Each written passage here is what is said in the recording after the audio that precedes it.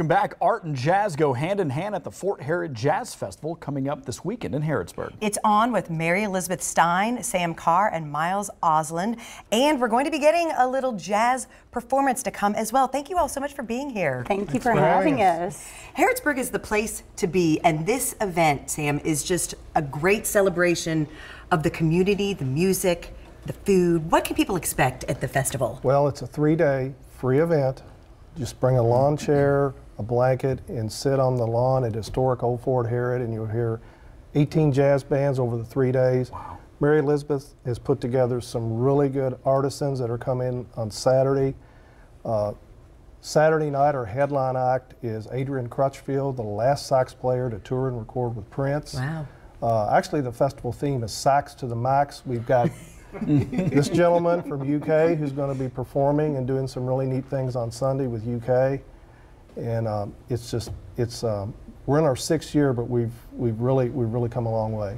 It seems like a lot going on in such a short amount of time. Mary Elizabeth, tell me a little bit more about your event that's happening on Saturday. Sure. Right? Well, this is the 3rd year of the Artist Expo, and we have grown tremendously in the past 3 years.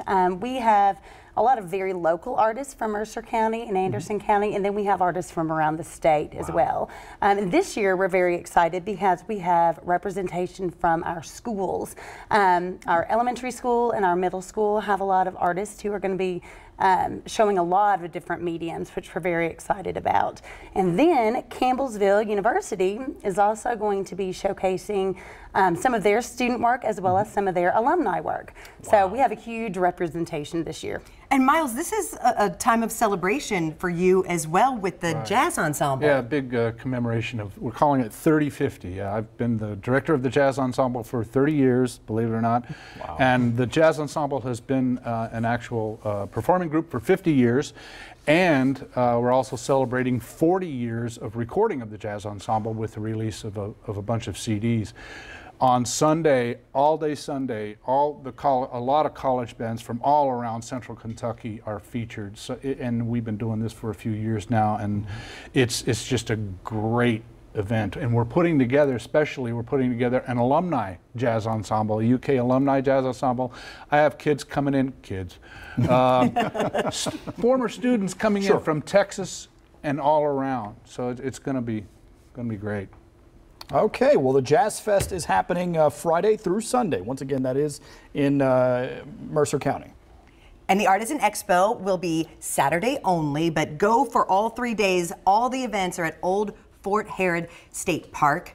And just to give you a little taste of what you can expect this weekend, we're going to send you off with a performance from Brooke Giles III and Greg Chaco. Take it away.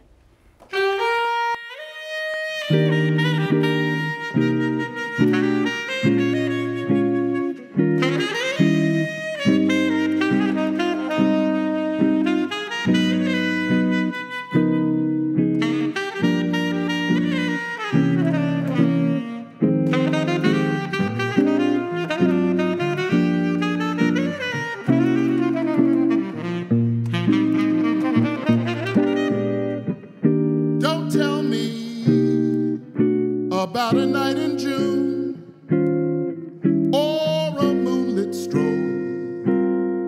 beneath a velvet moon. No, don't tell me, because I want to talk about you.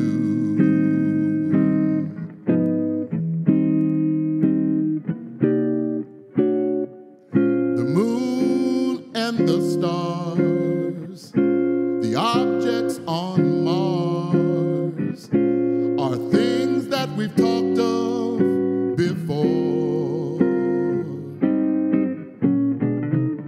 But your love for me is the question